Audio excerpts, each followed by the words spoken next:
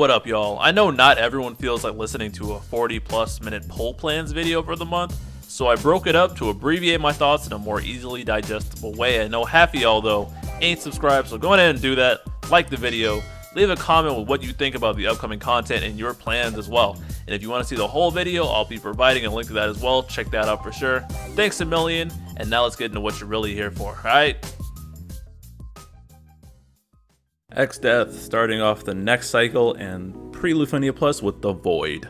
He gets a rework now. His skill 1 now gains more brave and shaves more brave. Skill 1 also splashes more based on the amount of debuff stacks on the enemies, and it's functionally going to be a 3 the entire battle. So his skill 1 is now functionally a 80% splash attack. His skill 2 now HP attacks twice, and the debuff got improved with more attack, def, and speed down, and it also increases the amount of HP poison. His LD boards gave him more attack.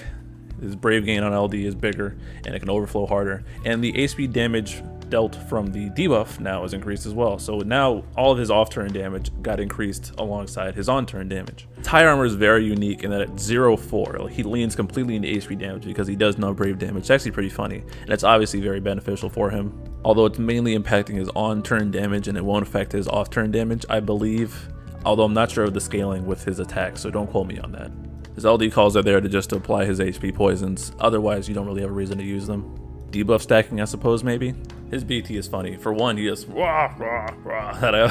It's always so good. The actual effect is the most abusable thing ever. After any turn, it doesn't matter what happens, C65, call, enemy turn, party turn, after anything you do, any button you press or any action that is taken, it's a AoE HP poison for the enemies. Based on Exdeath's attack, and it also batteries the party based on Exdeath's attack. So it's actually very smart to buff Exdeath with attack. Like, I think Aerith and Waka are calls that really super steroid attack, and if you do this, like, the off-turn damage is crazy to the point where you want to slow Exdeath down. Some people with Exdeath friends, they take off their speed passive so the Exdeath friend acts less, and it's not like Clouded Darkness where it can steal the turns. Like Exdeath effect, like if you're going a turn stealer, like I know people on his actual fight, they cook the boss to death with Ignis because you see synergy, and I'll go over that in a second, but they just sat there and spam turns with Ignis and the boss just kind of died and you didn't have to do anything. It's very, very abusable, very funny, and it persists pretty much infinitely. It's crazy. Exdeath has no known reruns at this point. We don't know what his BT plus and 90 is going to be like, so if you want Exdeath and his BT, this is the time to grab him. As for my analysis on Exdeath, he's really just the same off-turn damage character. Most of his damage is coming from off-turn damage and poison ticks, and people don't realize it. They focus way too much, in my opinion, on his on-turn damage, and there's also this notion that he dies at Lufenia Plus that I think is wrong, and this is easily going to get proven wrong with people who are dedicated to running Exdeath. Well, one, it's fine to bump his brave gains up via like Porum and Agrius so his on-turn damage is better, or you could just buff his attack and make his poisons hit even harder. And people, like, we're seeing this with Core right now, where people don't see how much damage is actually happening in the off turn because it's not exactly advertised well, but Exdeath's main source of damage has always been his damage over time on his HP poisons. And as long as you buff his attack up, he's good. He goes anywhere. He goes really well alongside turn stealers with his effect, especially because they're getting batteried after their actions go. So like setting up an Exdeath friend or Exdeath in the party, like I know V-Power on Transcendence 8 just now, he brought Exdeath BT to the final fight, and he just had his Papa Lima with LD just spam all the turns, and he took out like half of the boss's health just by abusing Exdeath's BT effect. So the effect is fine, and it scales really well. So it's just because it gets hits with reductions doesn't mean you can't just buff it up and make it stay relevant. Weaknesses, although I did say while you can account for those things, it is a weakness that yes, he does get hit by brave gain reduction to where his on-turn damage doesn't become stellar, but his like I said, his poison ticks don't get reduced by these things, so you can't always expect him to be doing that much on-turn damage, and it doesn't quite work with everything, especially because it's consistent damage over time. If you're trying to pump out the turns, you're trying to get something done fast, fight against the orb, Exdeath may not always be the best choice. Useful fights going forward, not much comes to mind. I know Ida's, when she got her LD, there was an HP poison orb that Exdeath could do. You could also accomplish this by just using his call, actually, so it wasn't even necessary there, but he could be in party and it'd be fine. Otherwise, he's, again, just a really flexible unit. It just is up to the user to maximize his potential, and I understand that that might not be for everyone, but he is powerful in his own right. Ciaran's up next. He's getting LD boards only, no rework. Ciaran's LD attack is a lot better now, and it also extends his buffs, so he has better longevity. Gets buffs to bring himself up to par, and the big ones are he gets party brave damage up 30 and party HP damage up 20, so he's settling back in as another great aura bot. He also gets a new HP plus from this. It's a double HP attack with refund in the middle, so now his new HP plus is his highest damage move. He's back to being the aura bot that has a sizable amount of damage. The battery from his HP plus is also tripled. Hopefully the Rude has better auras meme can die in a burning fire now.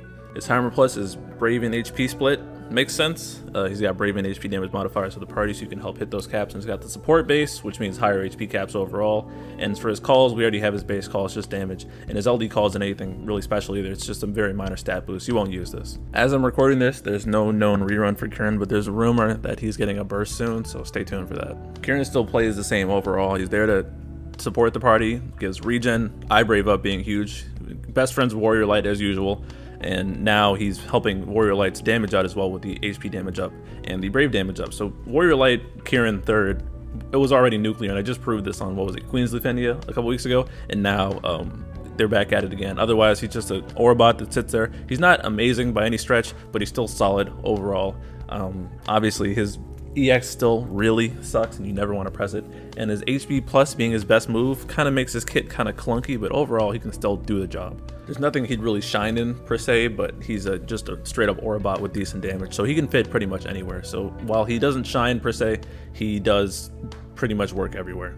Next we have Lion, who nobody really knows anything about. I always forget she's in the game, but she got actually really good upgrades. Her LD hits really hard, and it gives her a new buff called Bully. It's a sizable amount of attack from this buff and her limit breaks on her LD, but the big stuff you really care about is critical brave damage up 50% and HP damage up 20%. Additionally, now Lion's whole setup and do the non-hide attack and then get the special version afterwards, you just completely ignore that now. She's always just running at full steam with her special attacks. She also gets a nice follow-up from her LD. This follow-up is a double HP attack with Splash, and it dispels a buff from the enemy and leaves her with Brave afterwards, so it leaves her incredibly safe. Just make sure you're targeting someone who isn't targeting Lion, or else it won't hit that hard. If you didn't know, Lion has like I think it's an 80% weakness damage up modifier when she's attacking people that are not targeting her, so it's always best to run with tanks. She also gets a special Brave plus from her LD. It also makes it so she can jump behind an ally Kais or Lael style. This is alright if she needs to make sure that they take a turn so she can trigger the condition on her EX. It kind of fixes a hole in her kit.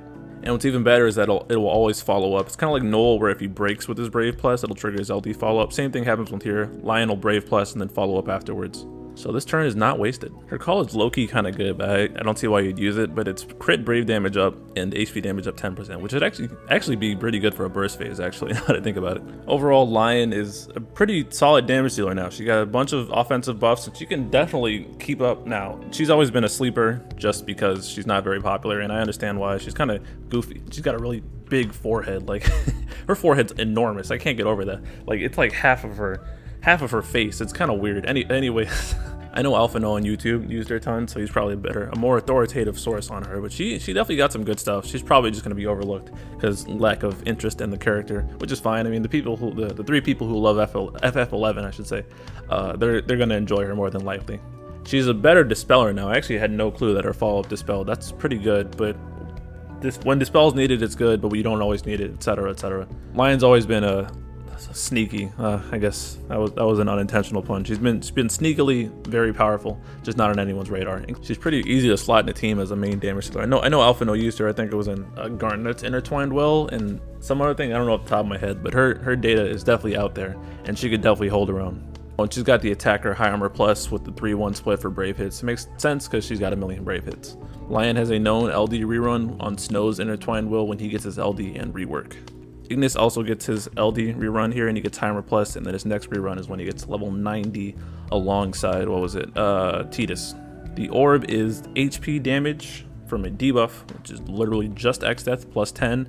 There's also a secondary orb that people don't know about, but you can, if you do 2 debuffs on one turn, it's plus run. So this means people who, if you run a team of full debuffers and then don't let the boss get many turns, like for Terra, for example, I know of one team with like Terra, Young, and a Cloud of Darkness friend, because Terra debuffs on both of her skills, AoE, they were able to do this fight. But Exdeath friend, Exdeath calls are also viable here. It's very possible to just get around this orb. It's not as restrictive as it looks. It is the Exdeath boss, so don't break them when they go into a mode or else you're going to get countered, and that's not a good time. I think Warrior Light cheeses this again. I think in JP I ran, what was it, Yuna, Exdeath, and Warrior of Light, and just kind of sat there and laughed at the boss. But Exdeath cheeses it, but it's definitely possible without him in the party. I think they buff themselves at points, so that's probably why Lion would be decent here, and she's single target, so I only think one of them goes into the counter mode at once, so she can focus just on one, and it ends up working well, and her skills debuff as well. My plans for the event overall, I already have Ignis's LD, I already have Ciaran's LD, and I already have Exdeath's LD, and I have no interest in using Lion. She's definitely very powerful, but I'm just not going to use her. I have DPS that I already use, so I mean, I don't need her. If I wanted to use her, I would. She'd be fine, but I'm not going to do it. So more power to the people who are going to do it. She'll do fine. No need to touch this banner because I have everything I need. I'm not going to chase the burst. I had Exdeath burst in JP, and while I did like using him initially in Synergy, Lufenia Plus came right afterwards, and while I could have used him there, I just wasn't.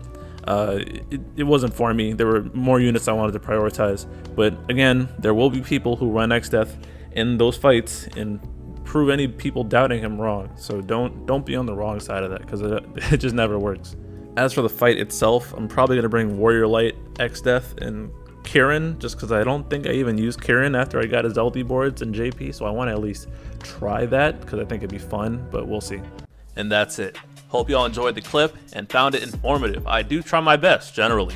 If you haven't already done so, please like the video, comment what you think and your plans, and make sure to subscribe to my channel for more great content. The full video is linked, so check that out as well. Continue showing love.